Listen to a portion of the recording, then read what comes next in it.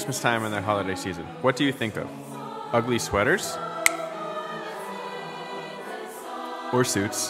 What about spending time with family and friends? Or snow? Since coming to Loyola, one of my favorite ways to start the Christmas season off is with Loyola's annual Festival of Lessons and Carols. Let's head to Alumni Chapel.